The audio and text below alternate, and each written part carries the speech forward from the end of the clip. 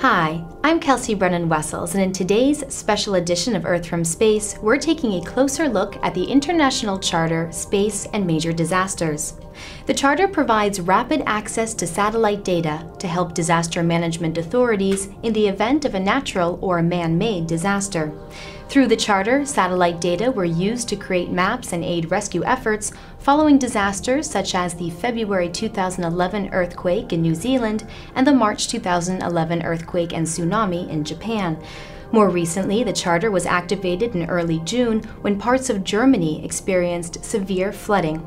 Now with me in the studio today is Jens Danzeglocke from the German space agency DLR, who is also the Charter Secretary. Welcome to the show, Jens. Thank you, Kelsey. Now the Charter has been in existence since the year 2000. How many times in these past 13 years has it been activated? It's been activated almost 400 times in this time span, and the trend is going up. And so what we mainly cover is natural disasters such as floods and earthquakes, tsunamis, volcano outbreaks, but also technical disasters such as oil spills. Great, all right. And now when these disasters occur, the owners and operators of Earth observation missions, such as space agencies, then provide imagery and maps. Who then uses this information? It's mainly national users, such as civil protection agencies from the countries struck by a disaster, but also users from the United Nations working in the regions. So these are the users of the Charter. Yeah. Okay. Now, apart from the United Nations and, of course, the national authorities of the countries that are part of the Charter, who else can use this information? Just these countries or anybody? I know it's more than just the Charter member countries. We work with authorized users, because the Charter has to know who calls the Charter. And currently there are 40, or there are national users from 40 countries, or 41 countries.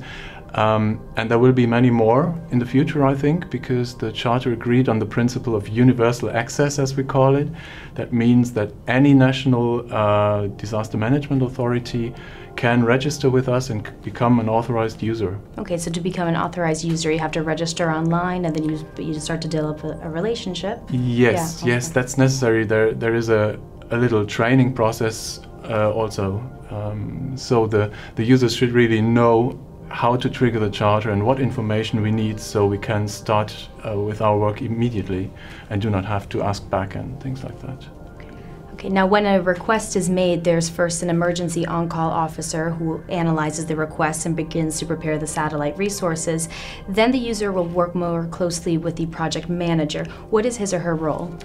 It's an important role. The project manager embodies the link between the Charter agencies, the space agencies providing the data, and the user with his needs. So in the end, the user shall be served with some products that he really can work with.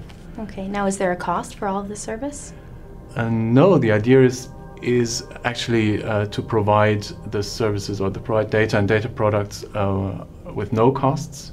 However, the Charter is limited to the immediate response phase. So we are not providing scientists with data for their research, but it's really about sudden onset disasters and help needed immediately. Okay. Well, Jens, thank you so much for joining us today. We appreciate it. Thank you very much.